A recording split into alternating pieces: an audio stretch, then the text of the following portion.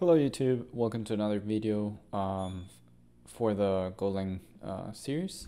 So in this video we're going to see how to create different ways or how to create variables in different ways. So I'm going to go ahead and create the variables file. This file will also belong to the package.main package. And here we're going to create function run variable logic. So just a function, and you'll see how we can execute this in our main.go. Anyway, so there's actually two different ways of creating and using variables in Golang. Well, actually, there's three. So let's go ahead and see those. So in Golang, you can create global variables as you can do in many other languages.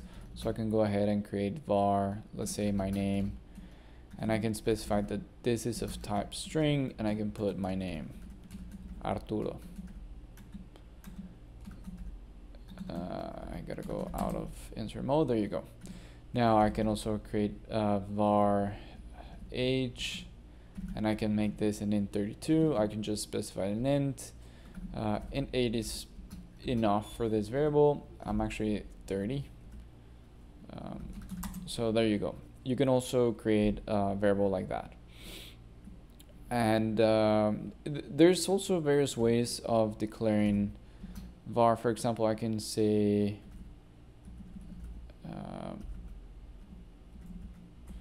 let me see if I can do this.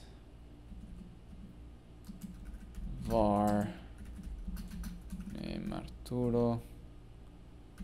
Okay, let's write first name, last name. So we can also create variables like that. We can also create constants, which actually I'm gonna make this a constant because my first name and last name is not subject to change. So I'm actually gonna uppercase those. I can also, well, I have this const here, but I can, variable, let's say, I don't know, current project stack. I can put Golang, Postgres, React, etc. It really doesn't matter if we're making this accurate. Probably an array would be a little bit more useful using this, but I haven't gotten there, so I really don't want to get into arrays yet. So I'll leave it like that. And let's say that I want to put, I don't know, let's say that I have my current laptop, which is a MacBook. And then here in run variable, I can go ahead and do fp. Let's say that I want to print my first name. So my first name is, and I just put first name. Then also don't forget to import the format module. I can also put my current laptop is, and then here I put current laptop. And just notice how this is variable because they're subject to change, but these are constant because they're not subject to change.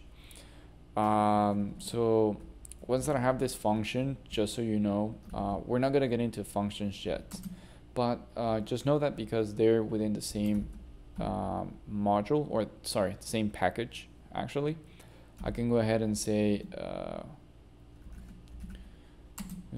run variable logic, and it already knows that this is from the other file. You can do the following, and it'll build the binary, execute it, and then delete it.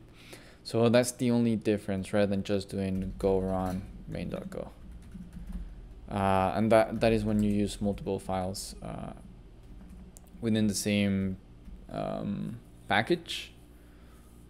Now there's one more type of variable that I'm missing here, and I'm gonna put my favorite soccer team, which is Manchester United. So this is another way of declaring a variable, but you can only do this within a function. So right now we don't even have to put the type, because whenever you use this type of variable, you cannot just declare it. If you just declare it, then you just use the var, put my team and put the type, and then later you can assign my team equals Manchester United.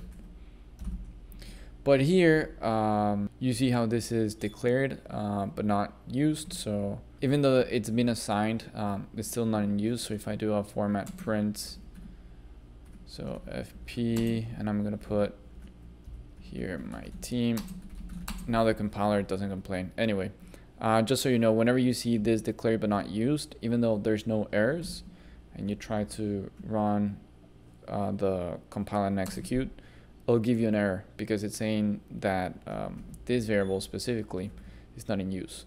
So if it's not in use, you might as well just delete it. Just something for you guys to know. Anyway, so we have here declaration and assignment. And here we have both at the same time. So the compiler knows that this is of type string, which is why we don't need to put the type. I don't know if you can see here, but here we have the 2 dots and the equal sign, and then here we just have the equal sign. So this walrus operator signifies that it's the first declaration and assignment. Later we're just reassigning the value, but it's not the initial declaration, which is why this becomes useful. It's very easy to visualize, and probably if you've used Python, you have encountered this problem where you don't know if it's a reassignment or an initialization of the variable. So that's the reason of this walrus operator. So with that, I'm gonna stop the video here, and next video we're gonna be talking about primitives. So if you like this video, give it a like, subscribe, and see you next time. Bye.